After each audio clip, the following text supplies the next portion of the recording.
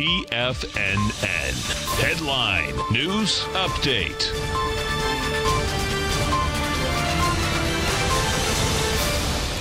Welcome, folks. We have the Dow Industrials trade down 178. You get the NASDAQ off 120. S&P's down 30. That's a drop of 1.5% in the NASDAQ, 0.9% in the S&P 500, and 0.6% in the Dow Industrials. We get over and we look at the gold contract. What we have with gold out here is this, folks. Gold, monster volume out here, 620,000 contracts.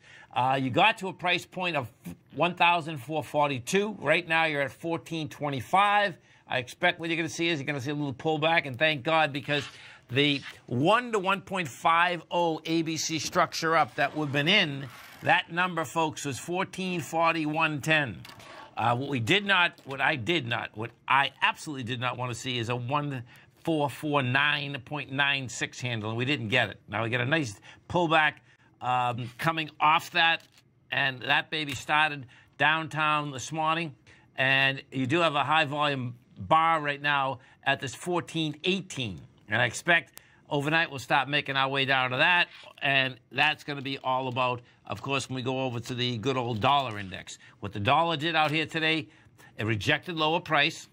Volume was 24,000, not bad. It contracted in volume, that's for sure. You know, we've been going down for 5 days in a row. The first day we started, we went down at 29,000, then we went down at 25,000, then we did 30,000. Yesterday you did 22, and today you did 24. And I expect the good old dollar can now bounce about a penny. We're at 95,680, 96,500. That would be game top side. S&Ps, we take a look at the SPY. What we have with the SPY out here, SPY back down with 73 million. I believe you're going into 85. So you're still, it's trying to fill this little gap. There's a gap here at 290.22. We hit 290.64.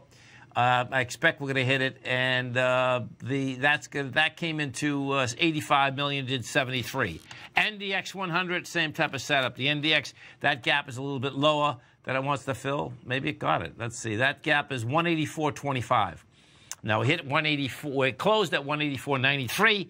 You're at 184.65. Notes and bonds. I believe this is the first day in quite some time we closed under 2. We did 1.992 is the 10-year right now, folks.